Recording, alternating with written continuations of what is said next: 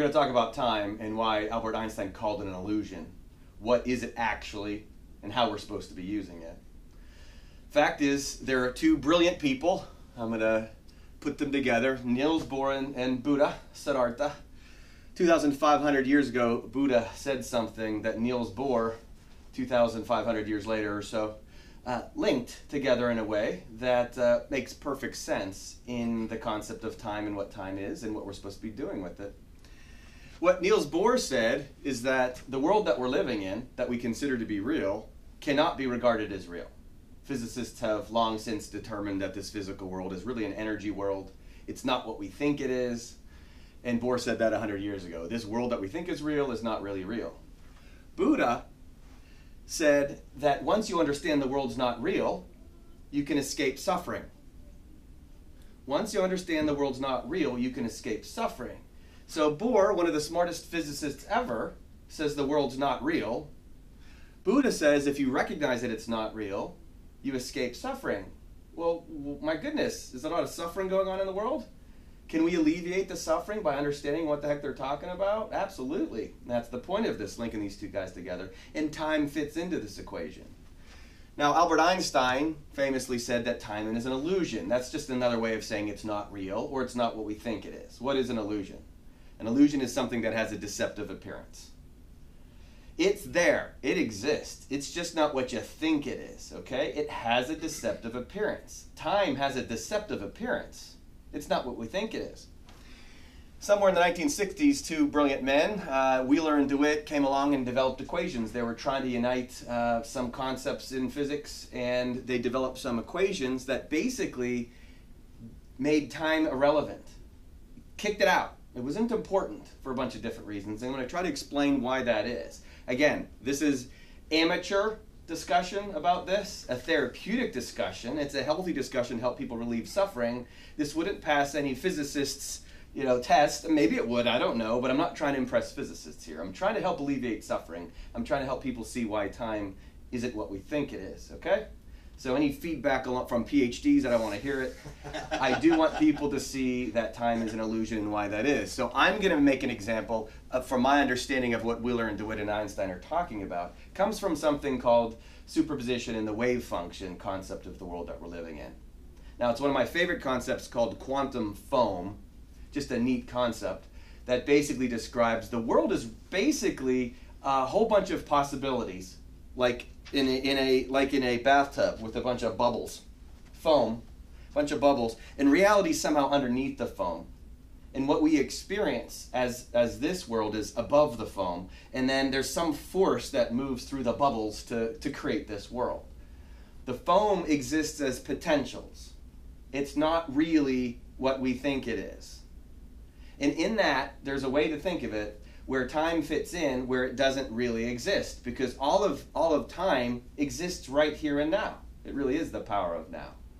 And the best way to think of it is using one of my favorite movies, Revolver. Very, very good ego revelation type of movie. And if I were to show you the DVD and say the beginning, the middle, and the end of this video are all right here, right now, right? The beginning, the middle, and the end are all on this DVD. But when I put it into the TV and I play it, how do I experience it? Beginning, middle, end. Now I could pause it. I could even rewind it. I could actually set it aside, and the beginning and the middle and the end is all right there, sitting there, waiting for it to be experienced. But when I put it into some sort of a machine, it unfolds in a linear fashion, and then you have an experience of a movie going from beginning to the middle to the end. Now, all the data of this movie is on this disc. All of it. Right here, right now, all of the data is on the disc. And it's on there eternally, really, as long as I preserve the disc somehow. It's on here all the time, ready to be used whenever. Now, time is just the experience of the DVD when you're playing it in the system. If I'm not playing the DVD, time is not relevant to this DVD, because the beginning, the middle, and the end is all here, right now. Time is only the appearance of the DVD unfolding. Now, if there were a pause button to the universe, I could pause and show you that right now. In a rewind button. I mean, maybe somebody's got it out there. Maybe psychedelics help with that. But the fact is, the universe operates much like this DVD. All the data is already on there, beginning, middle, and the end. Another way to think of it is video games. Ever play a video game? I use Pac-Man. That's the one that people often, everybody's heard of. Pac-Man, all the variations that Pac-Man can do is already there at the beginning of the video game. Some sort of programmer set it up that way.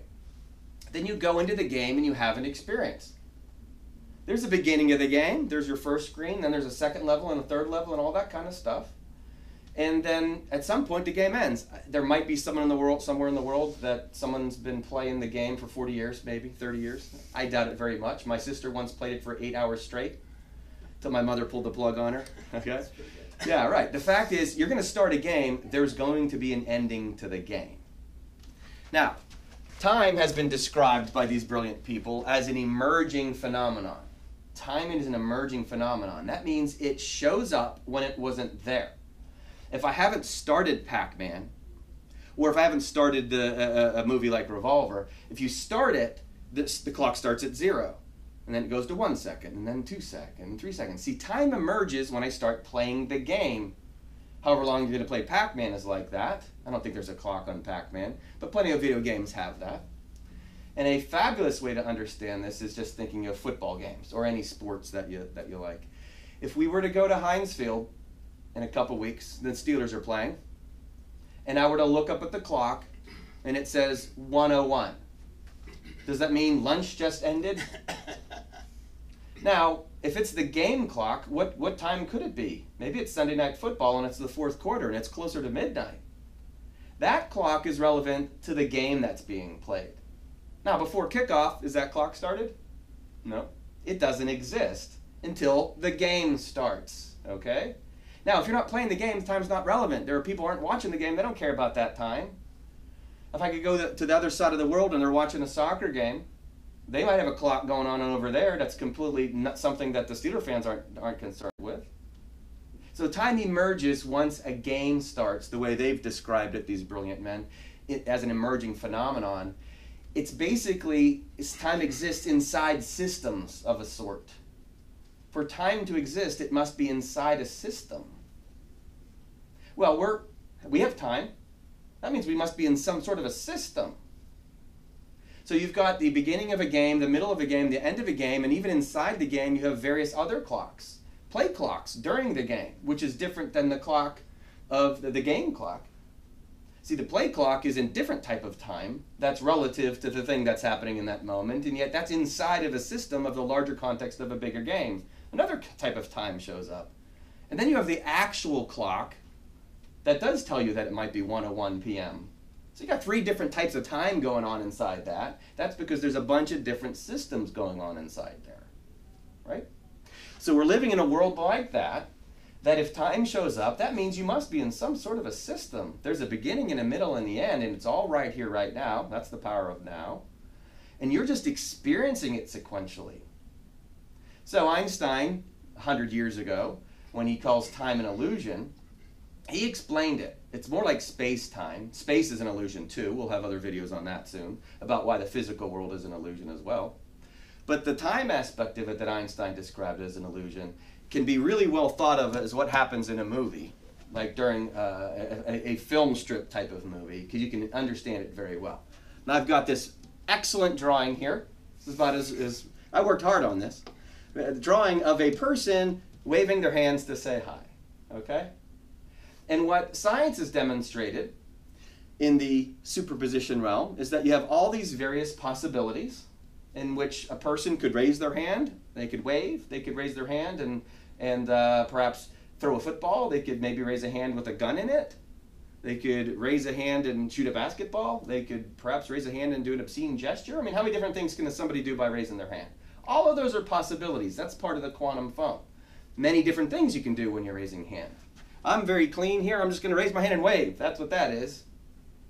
Now, all of those things exist, and they're like snapshots of potential things that can happen. And when you think, when the conscious part of you, inside this illusion of a body, thinks, I'd like to raise my hand and wave to somebody, it actually acts like snapshots. If you can remember little flip books when you were a kid, and you draw a little shape in a corner of one page, and then a shape on the next page, and a shape on the next page, and you flip it really quick, it looks like there's movement. But there's not really movement. It's an illusion. There's apparent movement. And so you go from one screen or the one piece of page to another piece of the page to another, and if you do it quick enough, it looks like a character's moving. So here, in just 3 images, you can go snapshot, snapshot, snapshot, and now it looks like this person is waving their hands, okay? But it's really 3 different moments in time sliced together so fast that you cannot tell that there's actually no movement. It's like a 3D holographic image placed together so rapidly that it's apparent movement.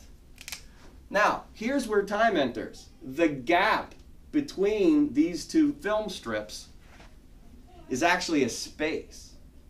And that's what Einstein calls time. It's a dimension. The movement from this one to that one, if you will. Just like in a film strip in the movie theater, going from one frame to the next frame to the next frame actually requires some form of physical movement. And the experience of one frame to the next, the gap between the 2, that's time. Now, what we're doing as human beings having as spiritual beings having a human experience, what we're doing is perceiving this. I like to visualize it like this. If these are film strips, what gets the image on the film strip up on the screen? The light that goes through the film strip, okay? You, I'm going to say soul for simplicity purposes. It's also shorter than the word consciousness, but consciousness works here too. You are moving through these film strips. And you end up having an experience up on the screen called the movie of your life. Now you're having physical experiences for sure, but quantum foam, all things are right here, right now. There's really no objective reality. Niels Bohr says what we call real is not really real. That means this stuff isn't even happening like we think at all. It's actually happening like this. You're having an experience of these film strips, and you are actually this line right here. You're the conscious experience of all of this. And if somewhere in this process you want to, instead of waving your hand, you want to place your hand down and pat your dog on the head, this is really bad. I am a therapist, not an artist. This is a human being patting a dog on the head. But now, this was possible, they both existed in quantum foam. This is what superposition is, various possibilities. But as soon as you perceive something different, oh, here comes a dog, I'm going to pat it on the head. Now you have that experience, and the gap between this and this is also time. So, the soul comes into the physical world, which is an illusion, and has a whole bunch of different experiences. Buddha says if you don't like your film strips, and because you're suffering, recognize that what's going on isn't real. And then you will escape the suffering. Because you are this. You are the life force that's animating it. You're not the physical flesh illusion of it being on the film strip. No more than the person that's up on the movie theater is actually up on the movie theater. That's a representation of something, an image that was captured elsewhere. Well, that's what you are as well. And this process leads to an experience in which I'm going to end with these two lines. One by Krishna in the Bhagavad Gita. He describes that time kills everything. Okay?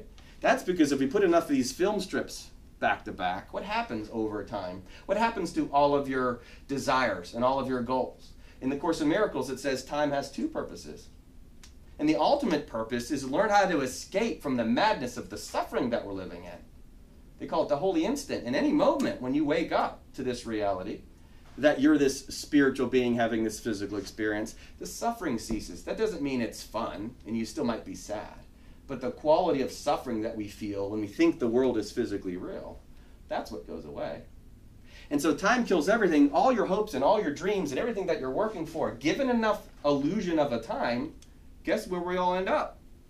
In a box or cremated somewhere, right? That's totally depressing if that's what you're doing with time. Gee, let me work on getting elected president or make $1 million or win 5 Super Bowls or whatever. It's going to end up dead. And that's one use of time. Go for it. Lots of people have been trying that. It doesn't work that well. But there's a second use of time. In Ephesians 5:16, it says to make the best use of time because days are evil. Okay? Make the best use of the time that you got here because days are evil. Well, why are days evil? Days are human constructs. Days are things that the ego thinks of. Okay? Days are evil because they're not what we think they are. They are physical world representations, and that's what's the evil. The spiritual world, as Jesus says in John 6:63, the spirit gives life, the flesh counts for nothing. So time does exist. It exists as a construct, and we're supposed to use it intelligently. Make the best use of your time.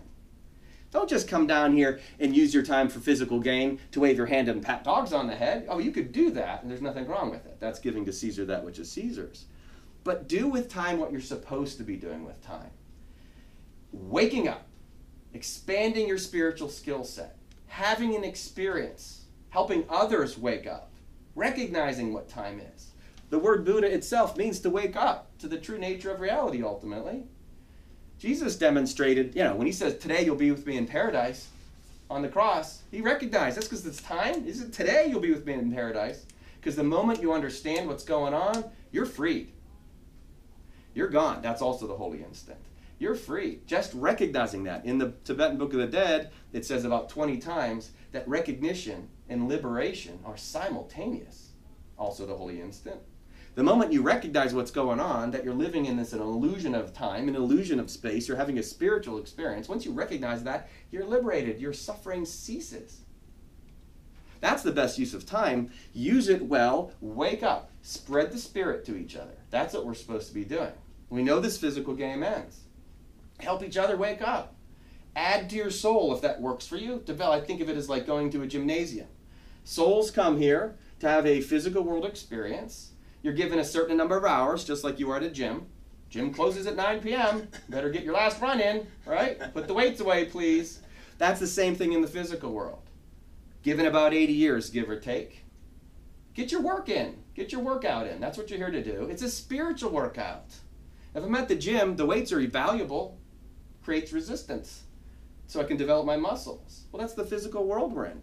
We're having a physical world experience. And there's a lot of weights around. Use them. Lift your weights. Develop the soul muscles. Get flat abs.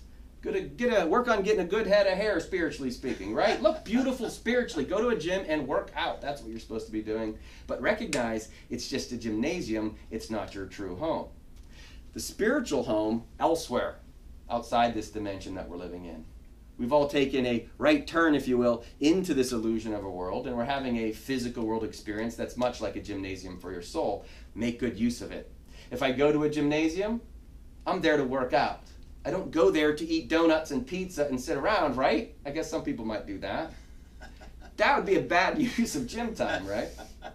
Come to the physical world. Make the best use of time is to come get a good spiritual workout in. How do we do that? That's the fruits of the Spirit. That's the virtues. That's practicing forgiveness. That's working on patience. That's developing hope. That's resolving or solving the mystery, the riddle that we're in. What is the nature of reality? We have the ability to do that. What a fascinating game that is. Don't waste any time on that. Weave that into every part of your day. Learn the mysteries. I know there's a line in the Old Testament about that too. How deep can you go with the mysteries of God? There's a lot of different layers here. That's the good use of time. Because we're all going to end this game, just like Revolver ends or Pac-Man ends or any football game ends. Your game is going to end, but it's just a game. Recognize it's just a game, and who and what you really are, that's what ends the suffering. Bohr said it's an illusion, it's not real. Buddha says if we realize that, you don't suffer anymore. Go watch a scary movie or a sad movie, you have the experience of the movie, but since you knew it wasn't really real, it doesn't impact you. You don't watch a movie where somebody dies and go to a funeral. Understand what it is. Experience it like you're supposed to. Get your good spiritual workout in.